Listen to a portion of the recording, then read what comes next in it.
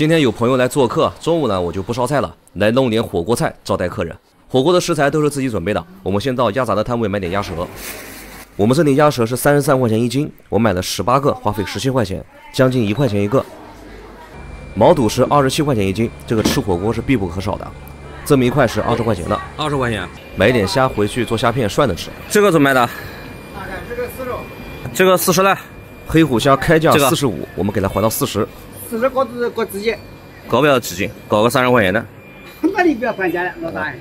看看。30块钱的，搞个30块钱就40。算了。行。好。杀一袋是吧？鸭肠一包12块钱，这个鸭肠涮火锅也是非常好吃的。不过很多朋友不会处理，涮出来的没有火锅店那么脆。一会儿呢，我来教大家。火锅丸子是15块钱一斤。8块7，这一个9块钱的哈。好的，9块加那个鸭肠杀21。这道。鲍鱼是4块钱一只，切片涮着吃呢，脆脆的也很好吃。6个。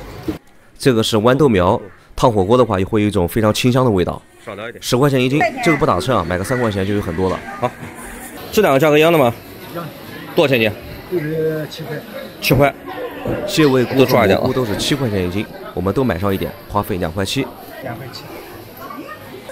这个是现取的鲜鸭血，1块钱一盒。1块钱。这种呢要比超市里面的成品鸭血好吃太多了。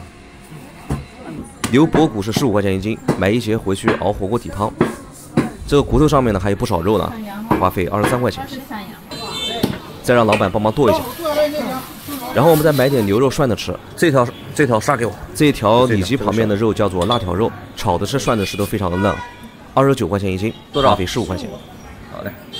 最后买了点生菜和豆皮。回家之后，我们先把牛骨汤熬上。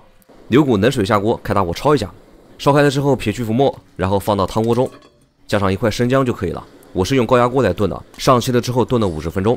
普通的锅呢，最少要炖上2个小时。炖汤的时间，我们把其他的食材都准备一下。鸭舌上面有一层膜，给它撕掉。这个舌头连着这个气管的部位呢，会有一些结石，这个很倒胃口的，要给它去掉，把它剪掉，像这样就可以了。鸭肠是今天所有食材里面处理起来最麻烦的。我们先要用盐还有面粉给它反复的搓洗几遍，然后洗到水清。洗干净了之后还不行，想要口感更脆，还要加上一点小苏打，让它泡上一会。这个呢，泡的时间越长它越脆啊，最少要泡上1个小时以上。泡过之后呢，鸭肠会变得透明，这个就是我们在火锅店吃的这种脆脆的鸭肠了。泡好了之后呢，还要再冲洗几遍，把小苏打的味道给冲掉，这样处理的鸭肠没有异味，口感嘎嘣脆。大虾去掉虾壳，然后开背去虾线。处理好之后，加上玉米淀粉给它抓拌均匀，放在砧板上，上面再铺个保鲜膜盖着，然后我们用一个空瓶子给它捶扁就可以了。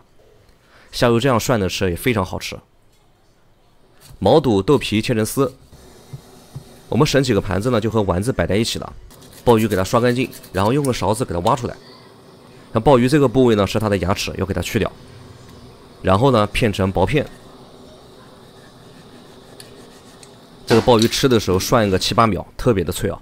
鸭血给它倒出来，划成小块就可以了。煮这种新鲜的鸭血，最好是冷锅下进去，这样煮出来的鸭血会非常的嫩啊。牛肉切成薄片，豌豆苗和蘑菇摆在一起。这个时候牛骨汤也熬好了，炖好了这个牛骨汤就放点盐，特别的鲜美啊，而且价格还便宜，15块钱一斤。像小孩子长身体的时候多喝点这个是挺不错的。我们倒一份做清汤，然后补上一点水，加一块火锅底料做辣汤。我们家里面来人的话，就这样招待一桌，比炒菜简单，而且更受欢迎。喜欢的朋友试一试。